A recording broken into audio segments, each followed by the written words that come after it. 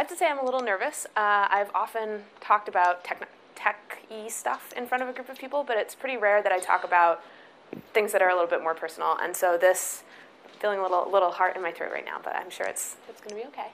I'm going to talk about my experience as part of a queer family, I guess, and trying to deal with things like parental leave as an employee of a tech company, and in particular as a job candidate at a tech company. And so when I was thinking about this talk, I realized that actually this isn't something that applies to me, just to me. This is actually a sort of broader issue with the way that family leave policies are often written at companies, and it could apply to a really wide variety of families. So I was like, what should I even call this talk? Modern Family just seemed, I sort of thought about that, but it just seemed like, oh, they have a TV show, I'm not going to do that. And yeah, so this really represents my experience, I guess. I thought about just calling this whole thing Tech in the Family, but that seemed sort of weird too. It seemed like I may be talking about like apps for kids or something. So anyway, that's what you get. So my goal in talking right now is, first of all, to help you or anyone you know navigate family leave systems or policies, in particular at tech companies and other similar companies that offer, in many cases, relatively generous, although sometimes confusing policies. And my sub-goal is to help companies make this easier for us. So if you are a person who is thinking about being a parent at some point, this could be useful to you. If you are a person who has ever worked at a place that has any kind of HR policies at all, this hopefully will be useful to you too, so you can help make those better and more inclusive and more useful to everyone. Caveats. 1, I only know what is my own experience. So if you have had a different experience, I haven't done a ton of research on this, and honestly, I tried to do some, and it was hard to find information really at all. 2, not a lawyer. Please don't take whatever I say and tell your HR people that you heard it at a conference and thus it must be true. It's true for me, and this is my experience. But if you actually have a situation where you're thinking that legal action might be required or something is like that, you should find an actual lawyer. I'm a software developer. Yeah.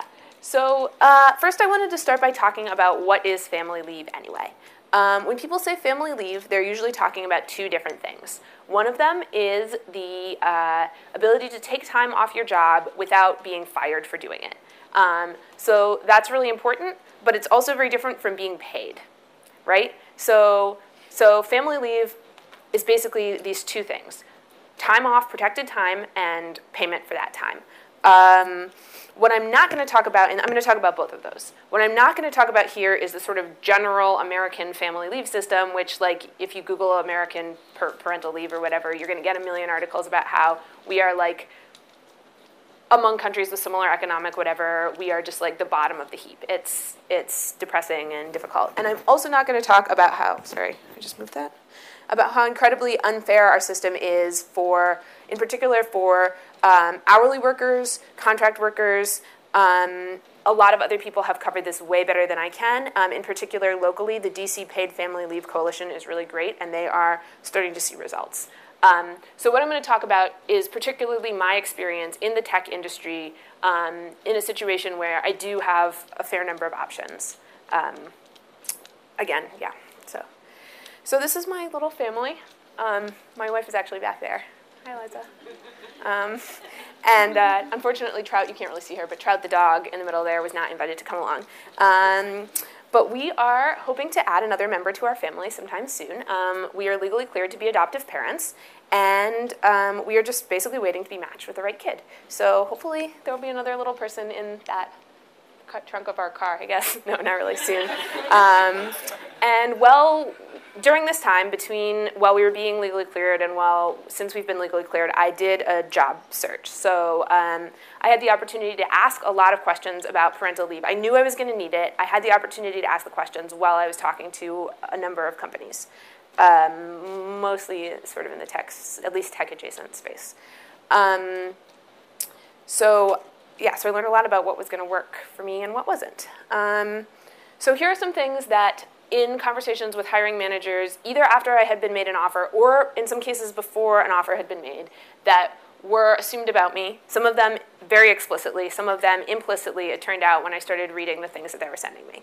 So, and some of these things are true, just to be clear. It's not like everything that they thought about me was wrong. It's just that in terms of, and sometimes it was just irritating, but sometimes they actually sent me information based on these assumptions that wasn't going to work for me. It was inaccurate, it was wrong, it didn't work.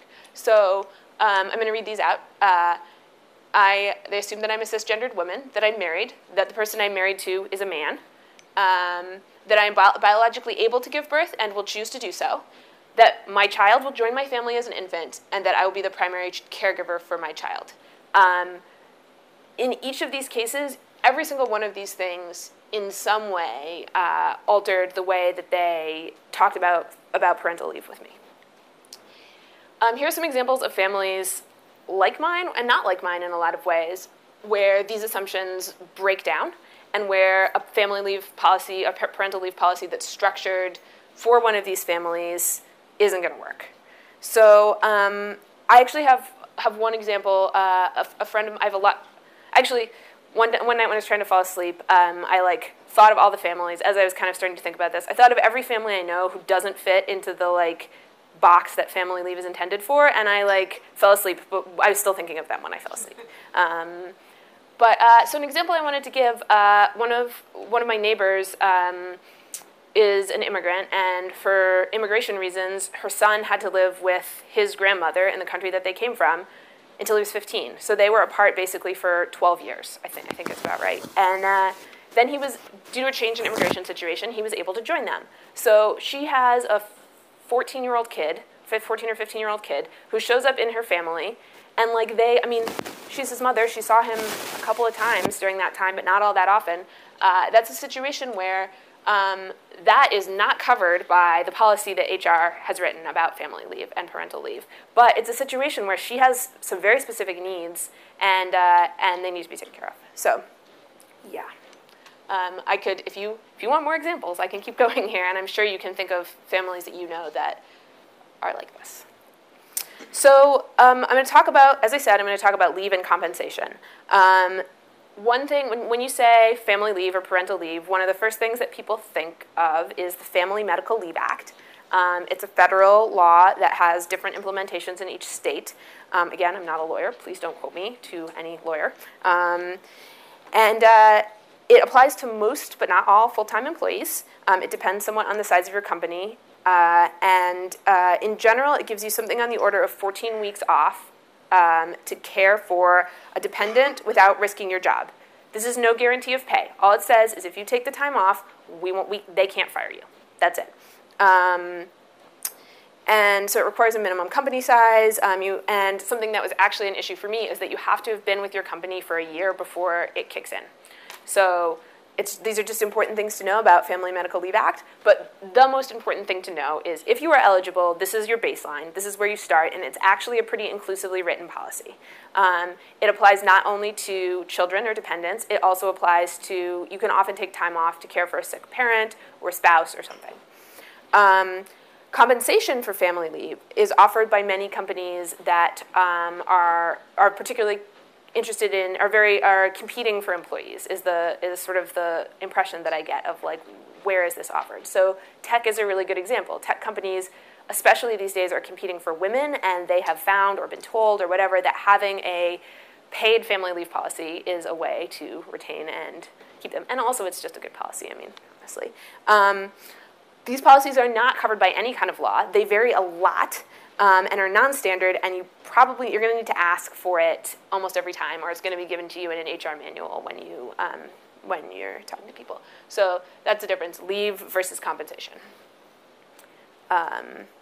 So in looking at policies, this is the first roadblock. Once I kind of got my head around what does family leave actually even mean, this is the first stumbling block that was totally unexpected to me and took some navigating.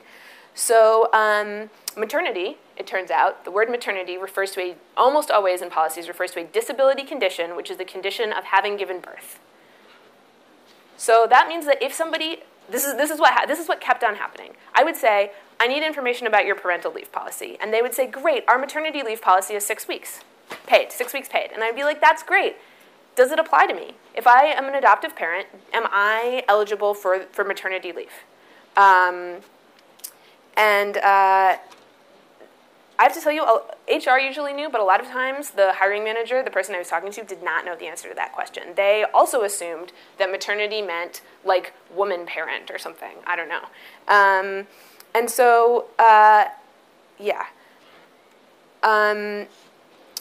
The option for leave, a problem that I encountered, and you'll see this on the next slide a little too, is that the other option at most companies that use the maternity structure is often called paternity leave. And I was like, okay, that's weird. Like I definitely am a parent who expects to be a mother, which is a word I associate not with paternity. So So I just want to point out that I definitely do not begrudge people who have given birth a potentially different leave policy, right? Like giving birth is a dramatic medical event, as well as a lot of other things, and that is leave that people who have given birth might need. The issues here are, 1, making sure that enough leave is provided to all families, 2, avoiding assumptions, and 3, having a policy that's going to be clear so you don't end up with a situation. I mean, I asked all these questions as I was being hired. Imagine if I hadn't thought to ask these questions and instead had gone in to the HR office, 3 days before I was about to pick up a kid and said, I need this 6 weeks of maternity leave, and they'd been like, oh, I'm sorry, that doesn't apply to you. So here's an example. This is a story. It was on CNN 3 days ago. It was basically written straight from a Department of Defense press release. I put lots of dots in there to just get the important parts. I'm going to read it out loud. Defense Secretary Ashton Carter announced that the military will provide 12 weeks of maternity leave for mothers across the military. And just as an aside, women in the Navy used to have 18 weeks. So he noted, women in the Navy who are currently pregnant would still be eligible for 18 weeks of maternity leave. Carter said he would seek authority to allow an increase in paternity leave to 14 days from the current 10. I don't even know what this means to me, right? I have no idea where I fall in this story. If I were in the military, I'm sure I would have done the research. But as somebody who is potentially, this is one of many stories that I could have cited. This is the one that happened to pop up in the news this week. So this is the issue. One other thing that I want to note here is that either the situation here is that I'm eligible for paternity leave, which seems weird to me, but okay, or or I'm eligible for maternity leave after not having given birth, and there's a huge weird gender difference here, which also seems kind of unfair, right? Like, if in a situation where my wife and I both got maternity leave, that would be kind of awesome for us. But imagine, I now know a lot of couples who are adopting kids, and several of them are gay male partners, and that's not fair to them either. I mean, there's basically no way to read this that isn't either confusing or unfair. And I also want to add that any gender difference that isn't based on a medical condition is not trans-inclusive. So another thing I want to talk about is sickness. A very common way to get paid for parental leave is through sick leave, which it turns out is really only eligible to you if you are sick or disabled, or potentially caring for someone who's sick or disabled. For example, my colleague who has a 4-year-old, whenever she's sick, he gets to take a sick day. So your child is not considered sick unless they're sick, right? Even a 3-day-old, if they're not in the hospital, is not sick or disabled. So that means that you actually, in many cases, can't take that leave if you haven't given birth, or if you're not caring for somebody who has given birth, which is again, I'm not begrudging, I'm not saying that shouldn't be the case. I'm saying that there needs to be an alternative, because saying oh, I'm sorry, you can't get paid, there's no option for you basically because of the way we structured our system, I think is not really a fair or workable option for a lot of people. Also, a lot of HR managers also don't know this. This is, again, a lot of cases, it's just another thing you have to ask. You have to confirm when they say, oh, this is how our policy works. You're going to need to ask if you're in this situation. So this is kind of a weird one to put on here, nursing. So I've done a lot of research on being an adoptive parent. My wife has actually done more research. She is the researcher in the family.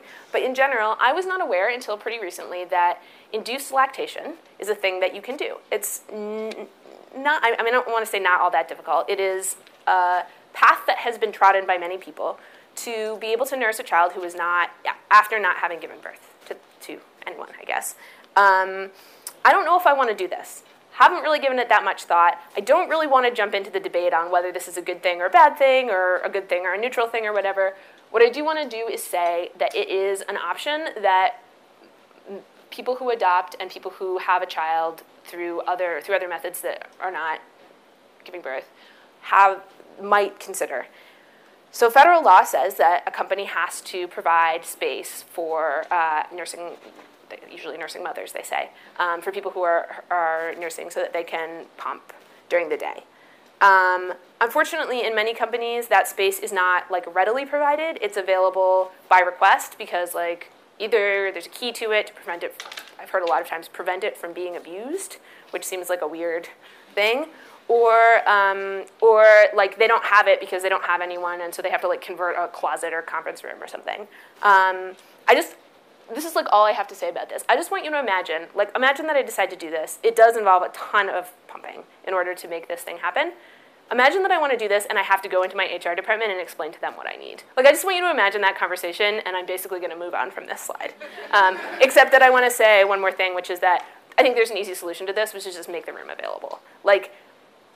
Even if you don't even have to call it a lactation room or a pumping room or whatever. I mean, I know people with diabetes for whom having a private space where they can take care of what they need to take care of that is not a bathroom would be life-altering.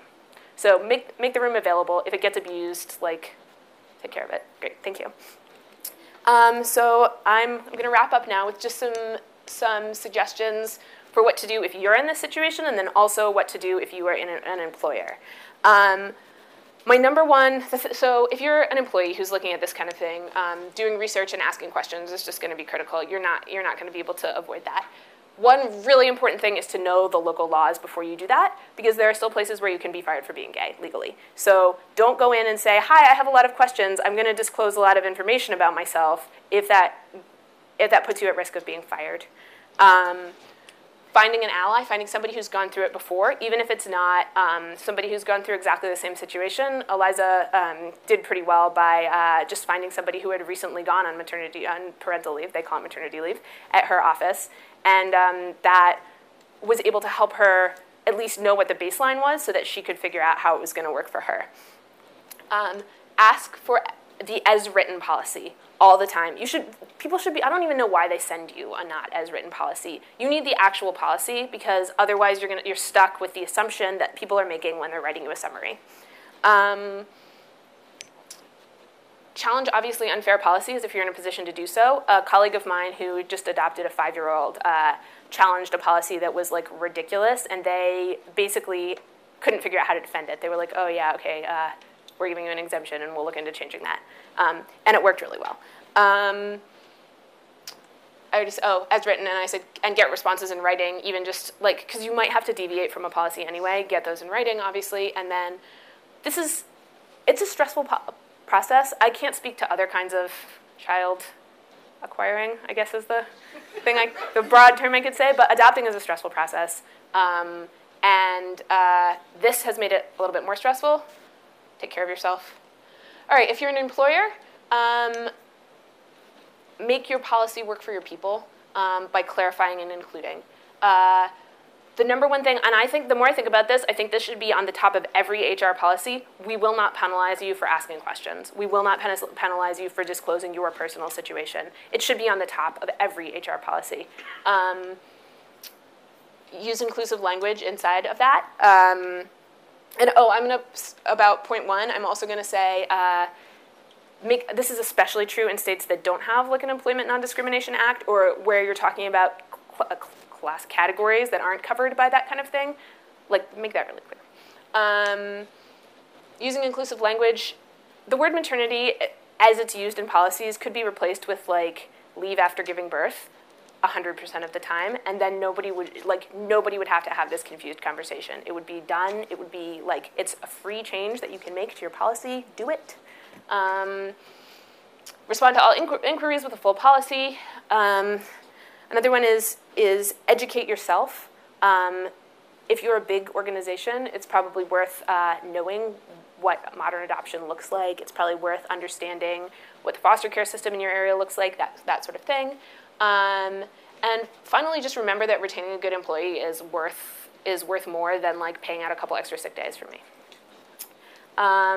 So I've added just a few resources. That's it, kind of. I've added a few resources. I just want to make a point about 2 of these. One of them is that Moms Rising, they have so much good information. They are like huge abusers of the maternity-paternity leave thing. I sent them an email and asked them to stop, and they sent me a really nice email back, but they haven't changed anything. So, but they do have a lot of good information. It was like a week ago. I'm sure they're, whatever. They sent me a really nice email. These nursing resources, these are kind of like, should you decide you want to do this, here are resources for doing it. I didn't put like, should you do this resources on there. I'm sure you can find them. I'm not like endorsing doing this. It's something I didn't know about, and I want to share the information. So yeah, that's it. I have like 30 seconds if there's one question maybe. Is this going to be available for us to get? I think so. I think so. Is it available somewhere? Sure. I'll find a way to make it available. So if you're in the process of looking for a job, and given that you could be fired or you could encounter some type of bias in the interview or hiring process, do you have a recommendation for when would be a good time to ask these questions? So yeah, I'm just gonna say that I'm doing this from a place of enormous privilege. I work as a software developer. I've never had a situation where I have been unwillingly unemployed for more than like a few weeks. So I felt pretty good about basically walking in and asking these questions in the interview process. And I've applied for a lot of jobs, and I've always sort of come out, I guess, in like the first conversation I have with them, because if they're even going to raise their eyebrow, I don't want to work with them. I usually just say like, oh, my wife and I have been, whatever, casually. And I ask these questions like not in the first conversation, but usually like very quickly. That's not the answer for everyone, right? I mean, sometimes it might be you don't want to talk to the person who's actually hiring you. You want to talk to HR instead later. They should be a little bit better about knowing the rules, but again, you have to know the law and make sure that you're not going to be discriminated against or fired for that.